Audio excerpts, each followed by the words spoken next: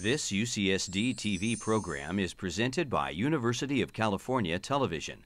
Like what you learn? Visit our website or follow us on Facebook and Twitter to keep up with the latest programs.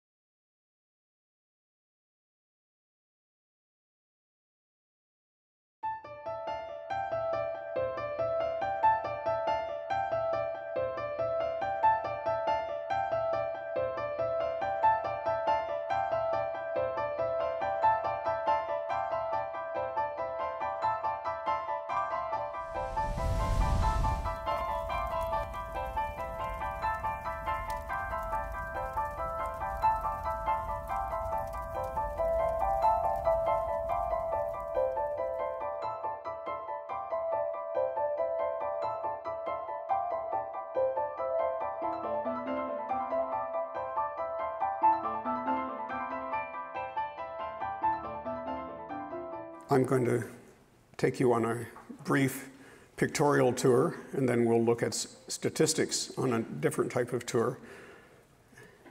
And first of all, let's simply state what I think to be a fact, which is that in the human line of descent, as this relatively recent cave art shows, we have been prone to fighting, in this case with bows and arrows, but earlier with other tools or weapons. This is simply a graphic representation of what you saw before, a little bit easier to look at. The subject matter does not date back into the Pleistocene epoch, which was when humans were not depicting their own conflicts, but mainly animals. But because the animals were often dangerous, this was another form of conflict with similar use of weapons. This shows that hunting large game was conflictual as opposed to simply going out and killing the poor animals with an incredibly effective weapon. Here we have a buffalo of sorts. A spear has caused its entrails to protrude, so it's on the way to death. And the human hunter, assuming it's human, it sort of looks like it has a bird's head. We can't really tell you what that means. But the human's lying down on the ground and looking reasonably prostrate. This is a spear that dates back to about 300,000 years ago. It was preserved in anaerobic soil. It may have been discovered in proximity to horses that carried butchering marks. But at any rate, these javelins were extremely well-fashioned, aerodynamic, well-balanced.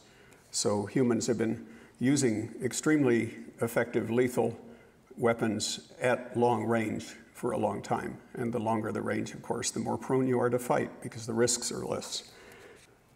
This is a rare picture of a human, Mesolithic rather than earlier. And this person lying on the ground has been what we call pin-cushioned, which means quite a few people shot arrows at the same person way beyond what was necessary to kill him. At the Remigio cave in Spain, there is a similar scene which shows the poor guy lying on the ground with 10 arrows in him. And there are 10 archers who are holding their bows above their heads in a way that I would venture to interpret as looking exultant, or at least happy with the outcome. And my guess would be that this is an execution, not a warfare act. And according to my data, the main reason for capital punishment among today's foragers is that somebody acts the bully, is too aggressive, tries to boss others around, because they basically, all hunter-gatherers of this type live in egalitarian societies. They don't tolerate dominance among males within the group. The database we'll meet with shortly shows that almost half of the capital punishment episodes involve anti-bullying measures. Other things that can get you in trouble are committing incest. You could perhaps endanger the whole group by breaking a supernatural sanction, or you could basically get in trouble for thievery or cheating. Here we have Australian Aborigines armed with spears, well-armed people. Only in Australia did hunter-gatherers fail to invent the bow, but they did invent boomerangs, which gave them a rather effective weapon for long-distance combat. And of course, hunter-gatherers go around armed everywhere. So if a conflict arises between people, they're quite well prepared to kill one another. This would be the males. And it makes human male aggression particularly dangerous. I've just thrown this in because it's such an unusual picture. It actually shows hunter-gatherers involved in a conflict. In this case, the men are quarreling over someone's disobedience to indigenous law, and nobody's actually getting hurt. But it's a rare picture, and it does show that it's the males who are talking things over in heated terms. And this is an artist's rendition of Australian Aboriginal fighting, presumably between groups. Note the spears and boomerangs, which are also used in hunting, which returns us to that theme that hunting weapons make human aggression particularly lethal. However, they're also using shields, and they are an artifact that is designed just for interhuman combat. Also note that the woman and child are cowering in the hut. This is strictly a male affair, and it tends to be strictly a male. The females may be victims, but they're not likely to be involved in the fighting. There are no actual photographs of hunter-gatherer warfare, but these same people in Australia often go to war with neighboring groups. And Australian rock art shows intergroup conflict going back for 10,000 years, although it intensifies around 6,000 years ago. We're now going to make a rather abrupt transition from pretty pictures to a bunch of statistics. Paleolithic archaeology provides only a few hints about the expression of male violence if we want to go back far beyond the Holocene into the Pleistocene. However, there is another avenue which I'm exploring, which would be to use contemporary hunter-gatherers as prehistoric exemplars for the late Pleistocene. The problem is taking care to choose the right hunter-gatherers. And this can take us back to about 100,000 years ago, or whenever it was still debated, when humans became culturally as well as anatomically modern. So which hunter-gatherers today are the best models for what was happening much earlier? There are about 400 hunting societies that have been studied ethnographically. Of these, approximately half I can qualify as exemplars for the anatomically and culturally modern humans who emerged somewhere around 100,000 years ago. These late Pleistocene appropriate societies, as I call them, live independently of domestication. They're not heavily involved with modern economies or polities, and they may number as high as 200 out of the 400 total that anthropologists have written field reports about. Over the past decade and a half at USC, I've been developing a specialized database which is dedicated to reconstructing behaviors of culturally modern human hunter-gatherers in the late Pleistocene. There are about a total of maybe 180 to 200 foraging societies that are appropriate, and there are somewhere between 1 and maybe a dozen field reports for each of these societies. So it's been quite a huge effort to get this information into shape where people can easily retrieve data and look for patterns. My project focuses, partly because of my own interests, on socio-political behavior, also partly because there's so much interest in socio-political behavior, themes like warfare, altruism, and so forth. And what we do is apply a standard detailed coding protocol to each field report so the information will be readily available. And I'm throwing this table at you just to show how much data there is. The data analysis here is preliminary. In other words, I'm just looking at some very gross trends because that's as far as I've gotten in analyzing the data on conflict. And basically what the data show is how many times a given coded behavior is mentioned in field reports for each culture area where foragers have lived over the past several centuries. For instance, if you look at the main headings, feuding, raiding, and warfare are found in all world areas among certain hunter-gatherers, even though these behaviors are not necessarily universal or even widespread within a given culture area. So that's why I say that this is a crude preliminary analysis. One of the things that drives intergroup conflict, although there's plenty of conflict within groups among hunter-gatherers, but intergroup conflict is ethnocentrism. This is a cultural universal. Most ethnographies report that hunter-gatherers call themselves the people. We are the people. Other people are not quite people. And it's a rather nasty aspect of being a human. We all experience it in some form or other, I'm sure, although we may not want to admit it to ourselves even. And here we see that North America fails to report it, but I think that's a vagary of my database since I have had a really hard time getting a large number of cultures that represent North America simply because most of them got mounted for hunting, as with the Plains Indians, or the Northwest Coast, they had protracted sedentarism and social classes developed and so forth and so on. So we have what amounts to a gap here, I think, due to ethnographic reporting rather than to a lack of ethnocentrism, since I think everyone agrees that all humans have a potential for ethnocentrism that tends to be brought out when they live in adjacent groups. Here is something I've always been very interested in, which is feuding. Within groups, all male foragers are prone to take blood revenge for the death of a kinsman. This is pretty much a given fact. And it also applies to between group conflicts where someone gets killed. And it doesn't really matter whether the other group is similar culturally to one's own or it's culturally different. But retaliatory killing seems to be very deep in human nature, as it were. And chimpanzees retaliate as individuals, but not as groups. So humans have taken it to a new level.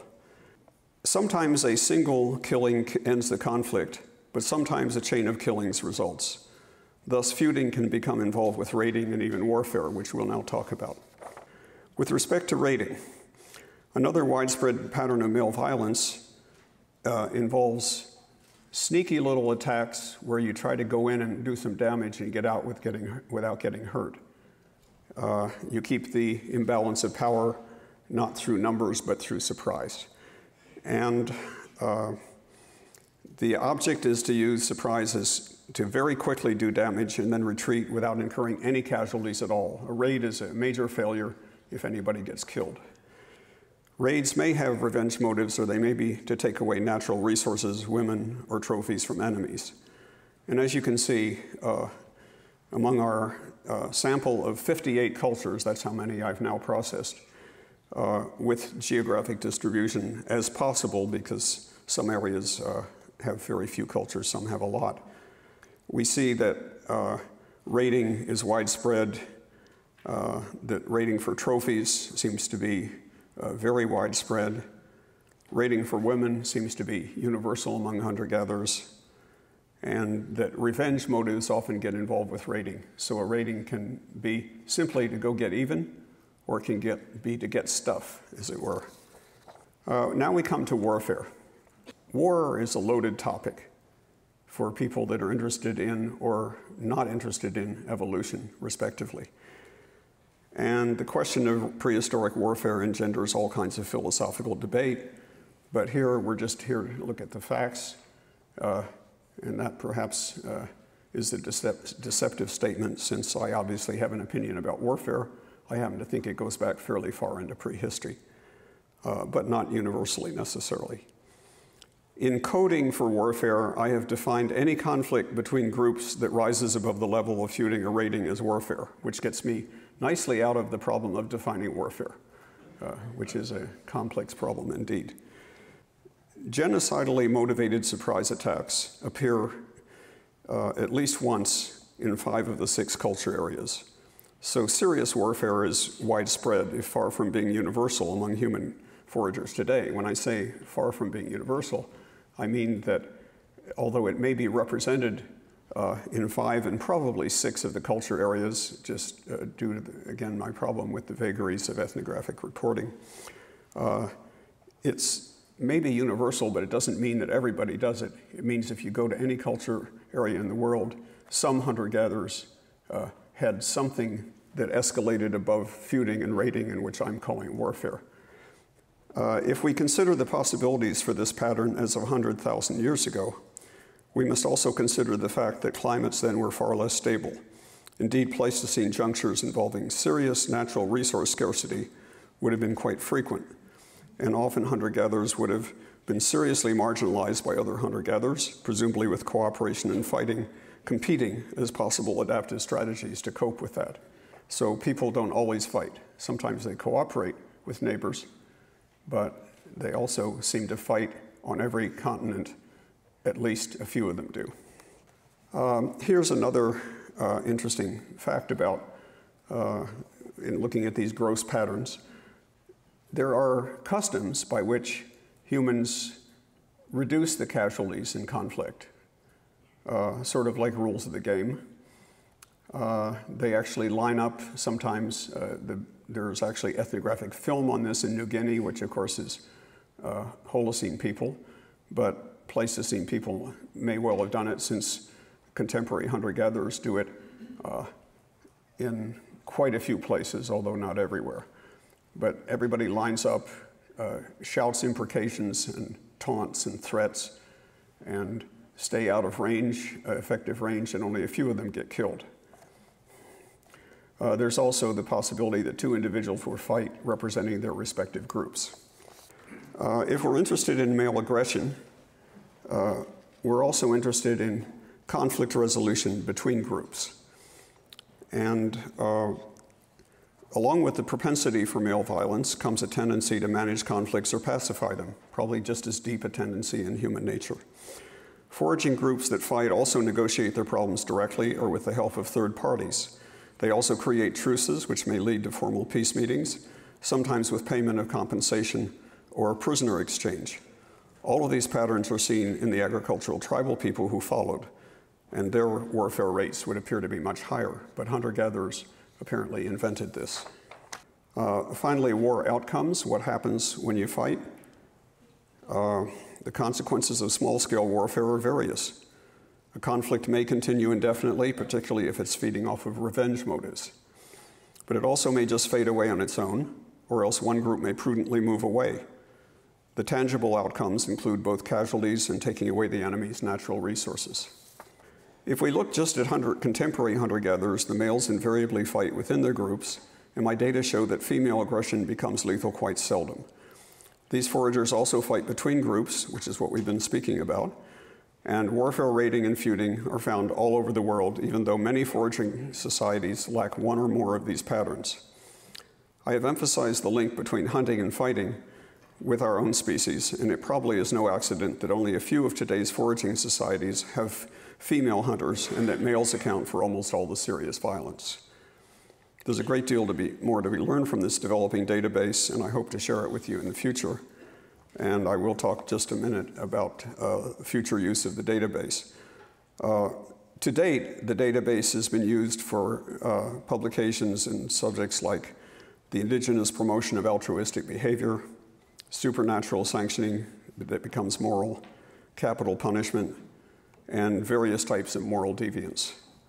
And this presentation starts a new focus on male aggression as yet another important thing to understand about our immediate ancestors and the genetic nature and cultural habits they've handed down to us.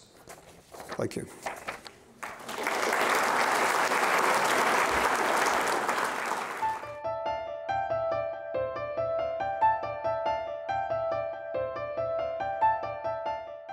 Well, we're going to move from the micro to the macro and look at human skeletal remains, which is what I study. I work just up the coast a few hours in the Santa Barbara Channel area.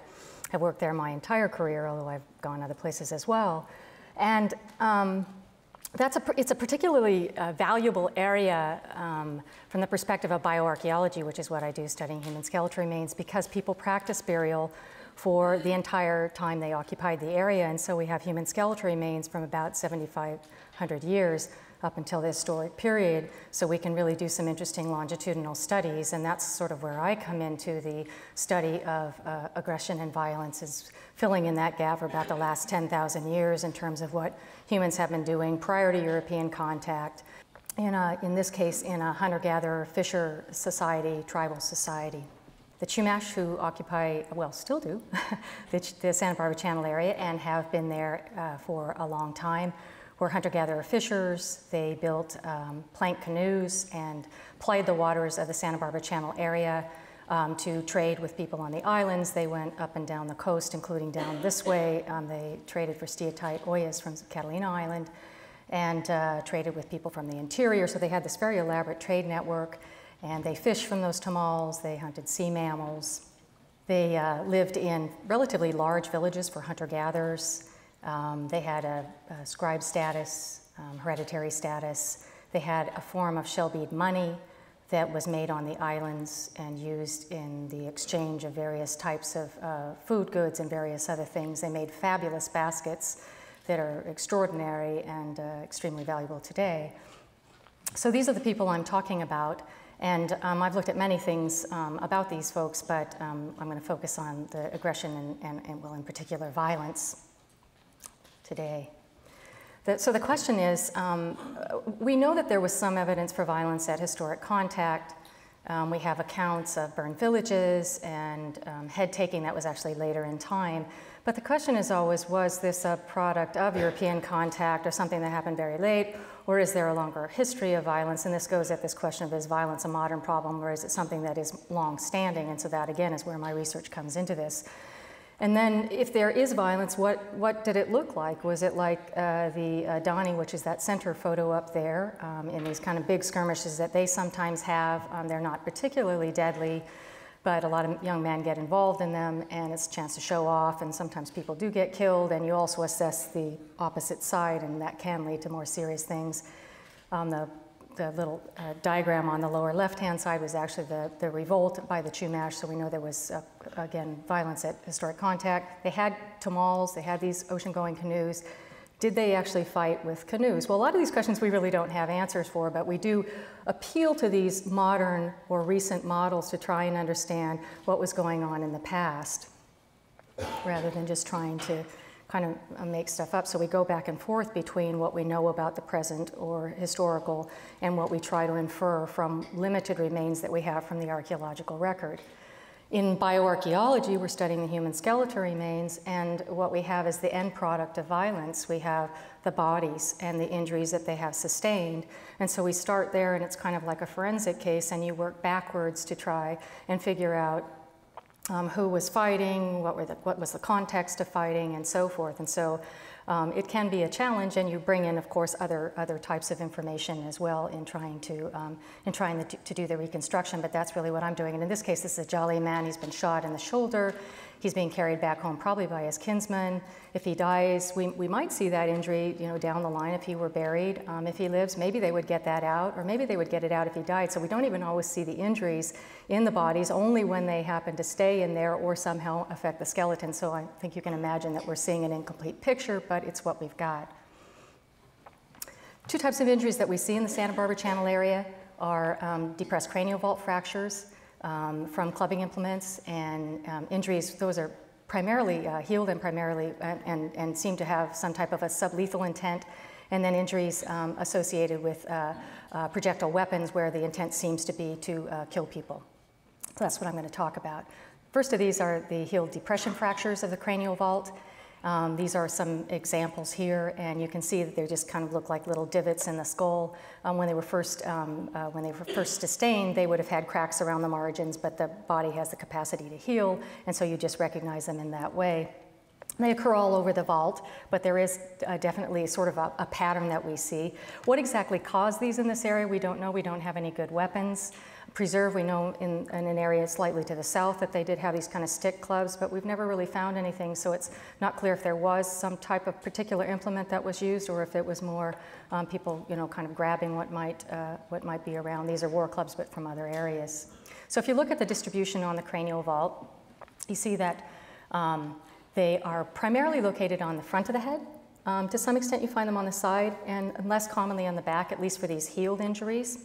We do occasionally see some that have not healed, the lethal injuries, but these are very uncommon, and they seem to occur in distinct contexts. They almost always are associated with a projectile injury, and so generally speaking, when they're sustaining these injuries that we find as healed injuries, it seems like they don't intend to kill, so it is a different type of violence. So when you look by sex at the distribution of these injuries, it's really the men who have a lot of the injuries to the forehead and not so much the women. Women have more equal number on the front and the side and then a lesser number in the back. So there seems to be something distinct between what's going on with women and what's going on with men. And the men have far more than women do as well. And these are just some examples of these. So they're not huge. The biggest one is on the upper far left-hand corner. Sometimes they're multiple, oftentimes they're a singular one, so it is a little bit puzzling exactly what's going on, but they clearly are in the front of the face. Often they're on the left-hand side, although that doesn't really show up in here, which happens when you strike out, a right-handed person strikes out with the person facing them. If you look at the distribution across age categories, what you can see is that up until about 10 years, I really didn't record any in folks younger than 10 years. Then from about 10 to 18, you start to see these. You can't really determine the sex of people until they start to reach sexual maturity, so most of those people in that 10 to 18 have not had sex determined for them. That little diamond just shows the value that I have for the people of that age group. You notice that it falls right on the trajectory of males, and I suspect that those are male injuries and not female injuries. The couple that I do know the sex of are male. And then in the 18 to 25, we really see a big increase, particularly in males. All across the age categories, males have a higher frequency than females. Now, this is a death assemblage, and so you have to understand that when you look at these different age categories, these are the people who died at a particular age group, and anyone who is in an older age group was also of that younger age. But and these injuries heal. And so the people who have them in the older age category didn't necessarily get them at 25 to 40. They may have gotten them at a younger age, and they just sustain them and they're dying of other things. So in sum, what this really shows is that people are getting these injuries from about 10 to 25 years old, at least men are.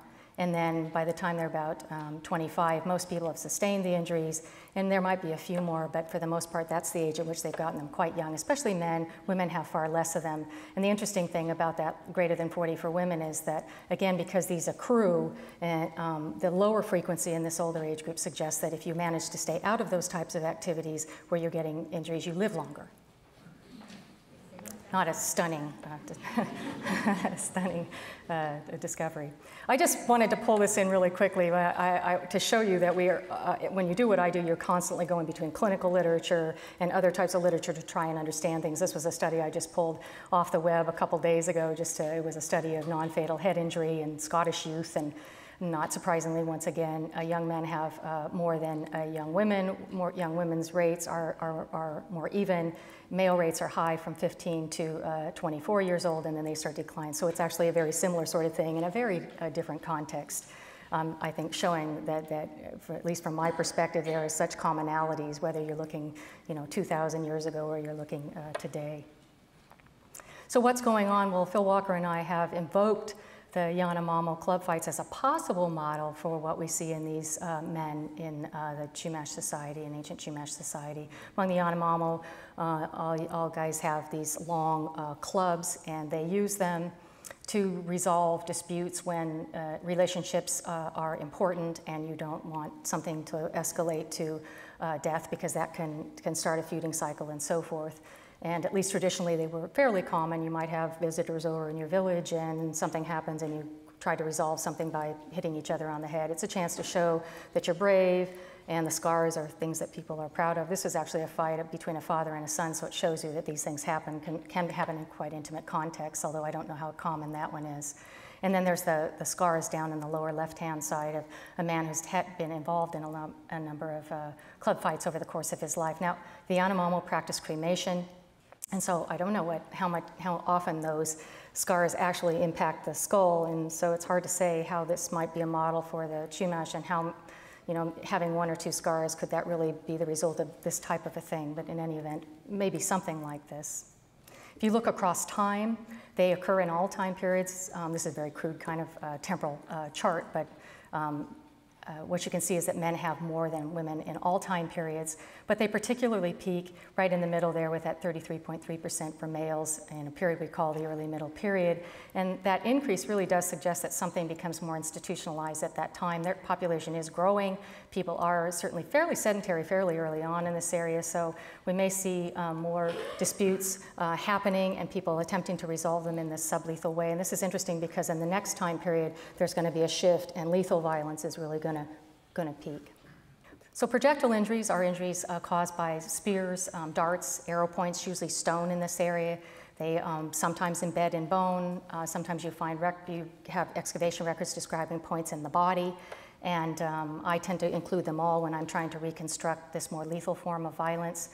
If you look at the distribution of these injuries in the body, they are most common in the thoracic cavity and in the abdominal cavity, also some in the head and neck, and I don't find too many in the upper limbs or lower limbs. And keeping in mind that this is a death assemblage, that's probably not entirely surprising to have this focus on thoracic and abdominal.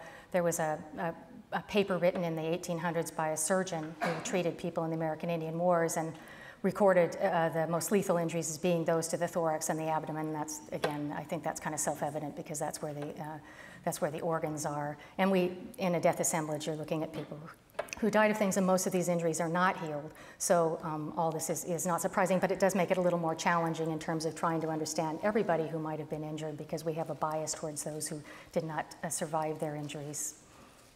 So if you look at the distribution of these injuries across different age categories, there aren't any injuries up until about 10 years of age, so children seem to have been protected from this type of violence. From 10 to 18, you start to see some injuries, but this isn't in all time periods. This is really only in a certain time period that we start to see people injured in that age category. And then beginning in about 18 to 25, there's a real peak in injuries, particularly again in young men. Now again, this is a death assemblage, so this isn't an assessment of risk. This is only an assessment of how many people died in each age category, because the people who are in older age categories, they also were 18 to 25, but they went on to live other things. It's a little complicated when you're trying to interpret skeletal data because it's not a living population, it's a death assemblage. And so you have to look at it differently, and it's easy to make mistakes in your interpretations. But in any event, as a cause of death, it was an important one for 18 to 25-year-olds, and probably younger, 10 to 18, probably young men, given that most of these injuries are young men. And then by the time you get to 25 to 40, some of those injuries at least are healed and probably were sustained when they were younger in the 18 to 25, so that would probably add some additional people. So I guess my point here is that the age of injuries, probably 18 to 25, maybe 30, is the primary age for men. Women do not have as many injuries, and they don't have quite that same pattern. They seem to be a little bit less protected perhaps as they get older, and that might imply that there are other types of violence going on there. And I just show this slide once again. When you're doing these kind of studies, you want to keep yourself calibrated onto what's actually going on and be realistic. And when you do a search, which I did just the other day, and looking at violence, male violence, you pick up the same kind of images. People maybe look slightly different, but it's young men in all these different contexts, Papua New Guinea or Pakistan or the Ukraine or Rwanda or Sudan.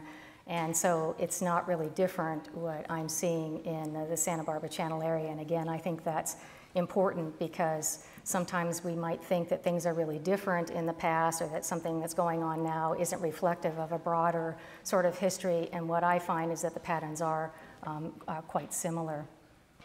If you look across time, again, you can see that men have most of the injuries and have higher levels of injuries in all time periods.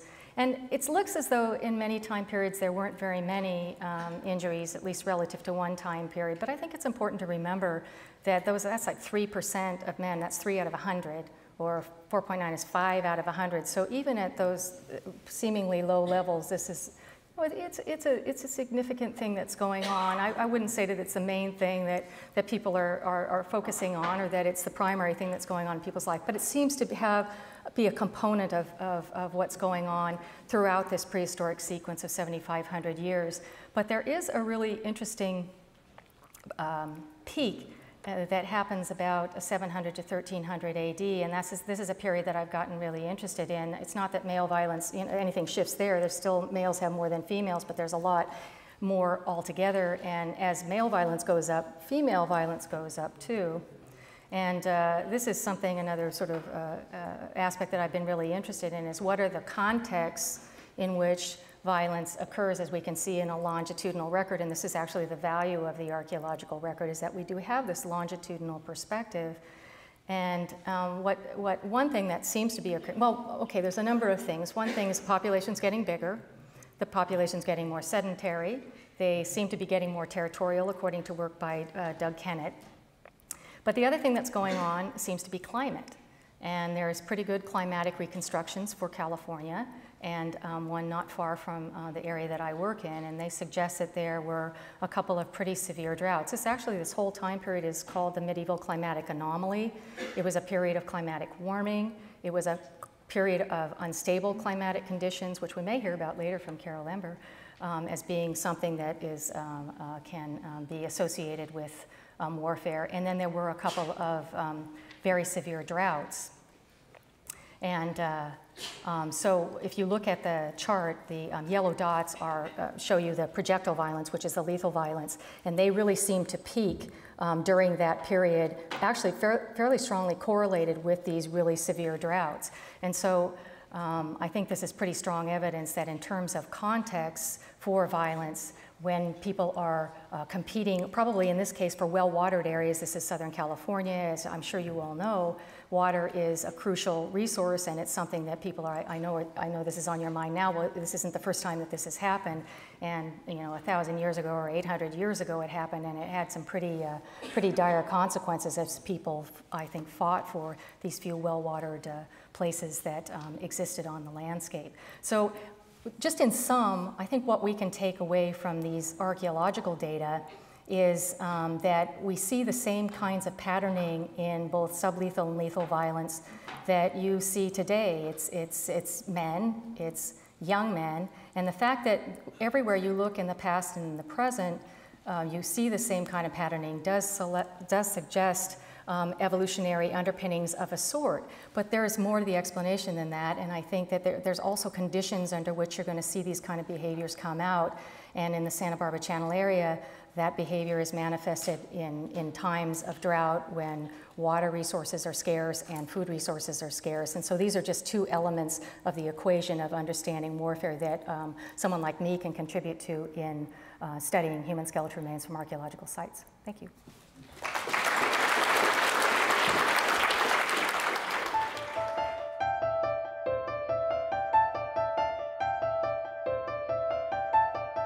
It's nice to be back again. I was a student at the Salk Institute 35 years ago.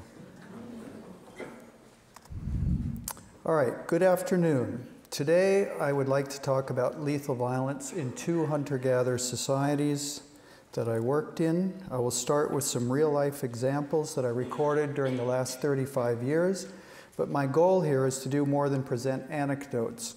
What I'd like to do is suggest some statistical comparative patterns and then perhaps some unique patterns of violence that set humans apart from other mammals and perhaps even all other organisms on Earth. This first slide gives an example of this. Humans are the only species to signal clearly that to the other members of their own social group that they have killed an individual. They communicate this effectively to a wide audience of people who were nowhere near the killing event when it happened, and I believe that the potential for large audience effects affects human violence patterns quite considerably. Here, for example, we see the ritual Jaicha scars that are put on the back of all Aché men after they have killed another human being. In January 2012, the Washington Post announced that a Machiganga man in Peru named Chaco Flores had been killed by an uncontacted tribe of Mashco-Piro Indians. Chaco was shot in the chest by a bamboo-tipped arrow when he encountered the Mashco-Piro close to his village in the jungle. The Mashco-Piro are a nomadic tribe of hunter-gatherers who still use stone tools. They're one of the last uncontacted tribes in the world. And these photos were taken in 2012 by an ornithologist who spied on the Mashco-Piro with a huge telephoto lens from across the Madre de Dios River. What really grabbed my attention about this news story in the Washington Post is that I myself had tracked the Mashco-Piro between 1983 and 1986 with grant money from the LSB Leakey Foundation.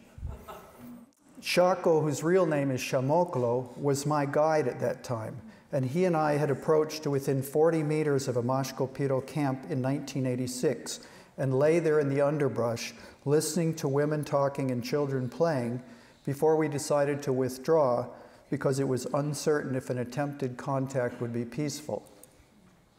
There's also another uncontacted group of people, another tribe in the same region around the border of Peru and Brazil.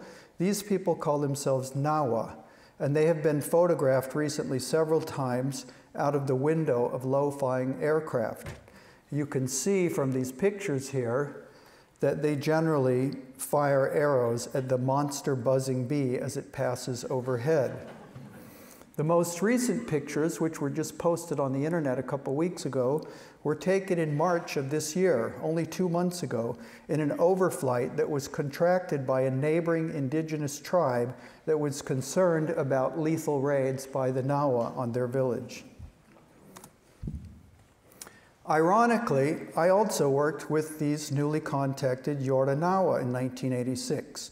And what was particularly strange was that Chaco was my guide at that time too, and he had told me matter-of-factly how the Yorta had attacked his own village when he was a boy and slaughtered every man, woman, and child. Chaco was the only survivor of that attack. His sister was left with a stake through the center of her body in the middle of the village, and Chaco had escaped by jumping into the Manu River, drifting underwater downstream as the Yorta shot arrows at him from the banks around. Well, the story of Chaco Flores and the uncontracted Mashco-Piro illustrate a grim fact of small-scale tribal society. Men from different tribes often kill each other on sight and conduct wars of extermination.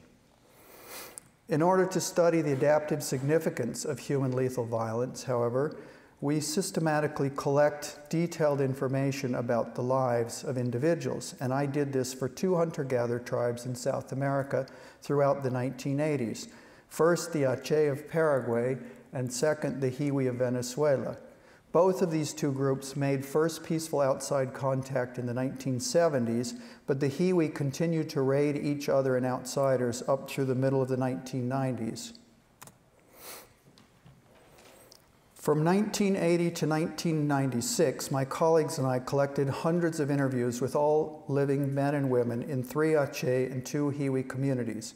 We asked people to recount all the births and deaths of close relatives, one by one, starting with their grandparents and then moving to nieces, nephews, children, grandchildren, and so on. From these interviews, we collected details on 317 intentionally caused violent deaths and 68 other individuals who were captured in warfare and never seen again. At the end of my talk, I'm going to present some comparative statistical measures, but first I'd like to just do a survey of the types of killing that were reported to us. Photos in these PowerPoint slides that I'm about to show are of the actual killers or the individual who narrated the event to us. The victim photos, however, are people who were described as the same age and sex as the real victim. Names of currently living individuals have been deleted to protect identities, but the real names are given for deceased individuals.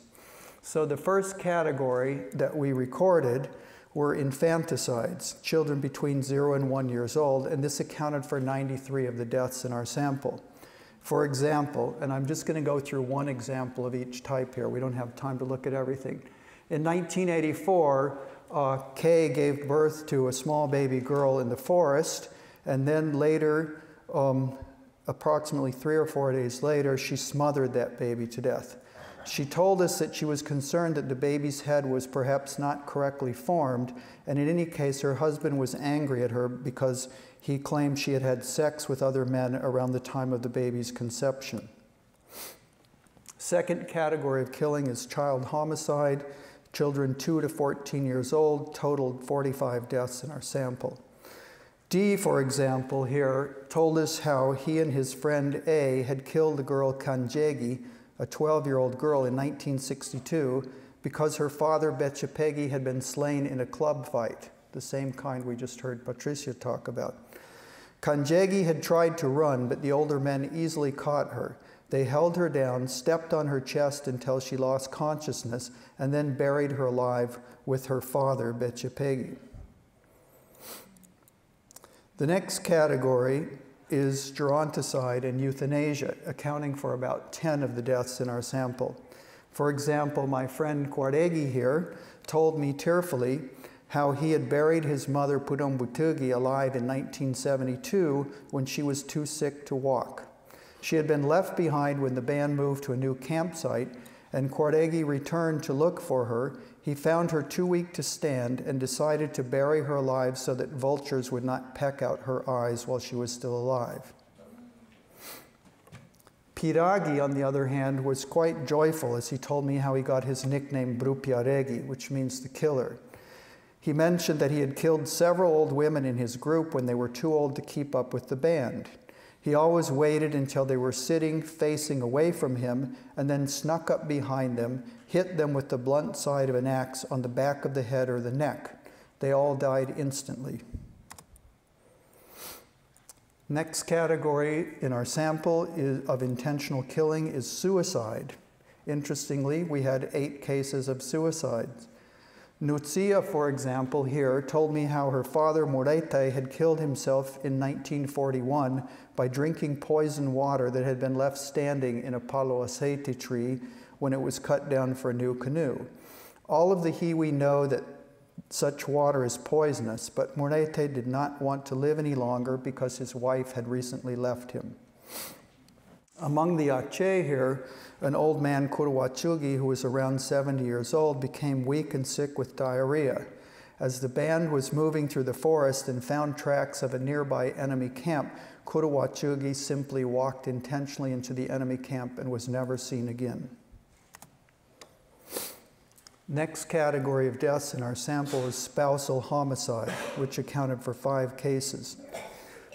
This Hiwi man right here, Wahaito, described to me how he had shot Pelchemo, his 17-year-old second wife, to death with an arrow because his first wife, R, did not want him to take a co-wife. Among the Aché, on the other hand, Kanje Puchogi here had speared his wife with an unstrung bow in 1947. After her death, he lived as a bachelor for the rest of his life and was never able to find another woman that was willing to marry him. The next category in our sample is homicide. We had 11 deaths from this. For example, C here told me how his uncle Gardagi had been shot by a man named Tonangi while Gardagi was fishing. Tonangi had snuck up behind Gardagi and shot him in the back with an arrow. Gardagi then fell into the lagoon and drowned. Unfortunately, Gardagi had no male kin to avenge his death. On the other hand, D here, who was one of my best informants among the modern Hiwi, told me how he and a few of his friends had encountered a man named J on a trail near the Apure River in 1981 and stabbed the man to death. J was then cut up into little pieces, thrown into the river full of piranhas and alligators, which quickly devoured all evidence of the killing. They hoped that this would go undiscovered, but it was not. J had been attempting to elicit surreptitious copulation with D's wife against her will, and she had informed her husband of the fact. The killing was in fact eventually discovered, and this led to 3 or 4 years of inter-village raiding before they finally made a peace. The next category, which follows almost directly from Patricia's talk, is what I call ritual deaths or ritual duels. This accounted for 9 deaths in our sample. The Aché men often invited other bands for ritual club fight battles during the entire pre-contact period. This happened about once a year in Aché society. Several Aché men were witnesses, for example, in 1969 when a young man, Betapagi, who was only 19 years old, was clubbed to death by Bejarogi, Achipurangi, and Nambugi. Although the fight had started as a 2-man duel with hardwood clubs, it quickly escalated into a contest of 1 against 3 as others joined into the fray. The next category of deaths is intra-tribal warfare or within-group warfare. Sometimes we might call this feuding as well, as Chris Boehm mentioned. In this case, I had 4 deaths among the Hiwi. In 1986, Mejure here, who was 31 years old, was killed by a coalition of men who had fought against and killed his father some 30 years earlier. While Mejure was visiting a neighboring band and taking hallucinogenic drugs, Cayetano, a really old guy here who had been involved in the killing of Mejure's father, approached Mejure and hit him on the head with an axe. Then, as Mejure sat dizzy and vomiting, several other men shot him full of arrows to finish him off, the famous pincushion that we heard about earlier. Mejure's body was dragged into the savannah and mutilated. Several days later, when men from his village discovered the body, they conducted a raid on the offending village. This led to raids and counter-raids that took place over a period of 4 or 5 years while we were in the field. One raid took place when my colleague, Dr. Magdalena Hurtado, was in the Mahanemutu camp, and I was out hunting with my focal man in March of 1988. Magdalena managed to frighten off the raiders in that case by activating the loud alarm system on our field vehicle. During this period of inter-village raiding from 1986 to 1990, Hiwi men frequently practiced shooting at mock enemy targets, and all inter-village visiting ceased. At the same time, there were daily dances that took place with all men in the band holding each other by the arm, forming a single line, and singing songs of solidarity. The final category of killing that we recorded in our sample was what we would call intertribal warfare, killing against people who spoke a different language. We had 133 deaths and 68 individuals captured and presumed dead because they were never seen again.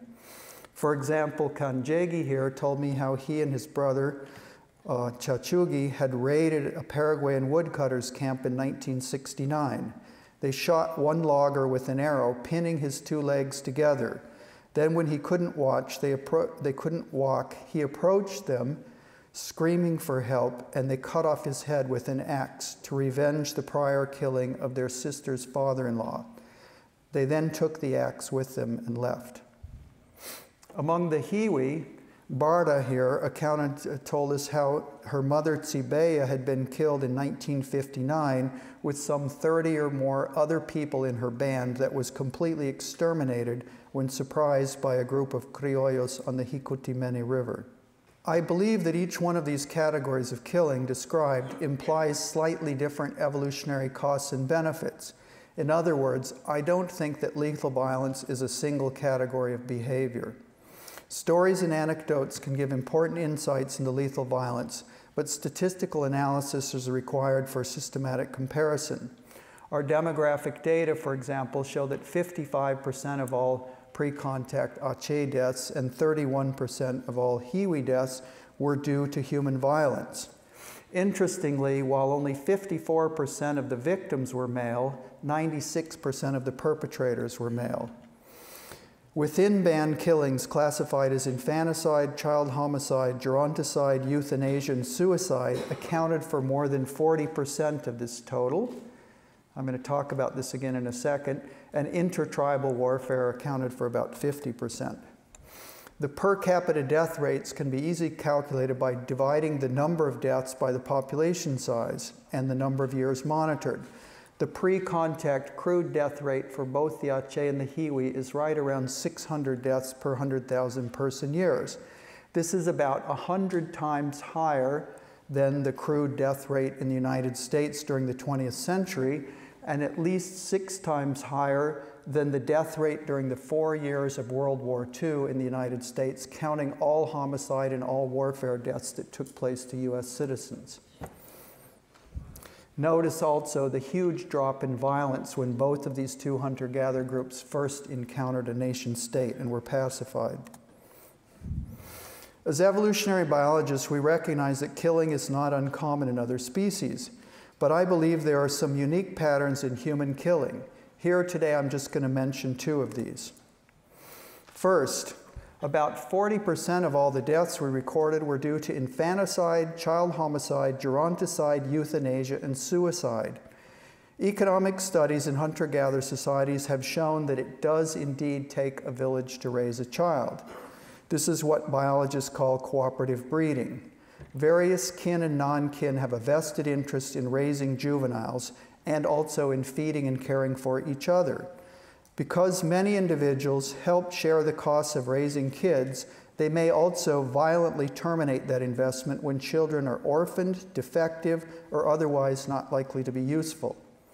Likewise, individuals who are too old, sick, or injured may not elicit further cooperative provision and care to keep them alive.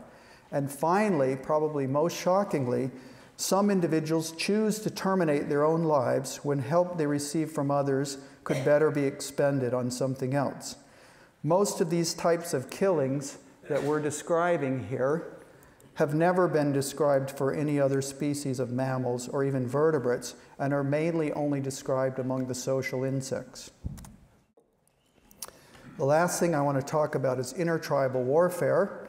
It's a big theme in studying violence in humans, because intertribal warfare, first of all, killed 50% of the victims in our database, but most importantly, coalitionary violence is of special interest to evolutionary biologists because all group members sometimes share the benefits of winning a battle, but multiple group members must cooperate at high risk to win.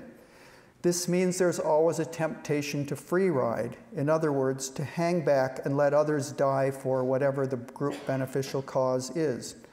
The cooperative mechanisms that have developed to solve this free rider problem may also apply to other facets of human life as well, possibly explaining why humans are an exceptionally cooperative species with non-kin. So human lethal violence appears to represent a fascinating evolutionary irony. The cruelest human behaviors may turn out to be causally related to some of the most cooperative tendencies of our species. Thank you.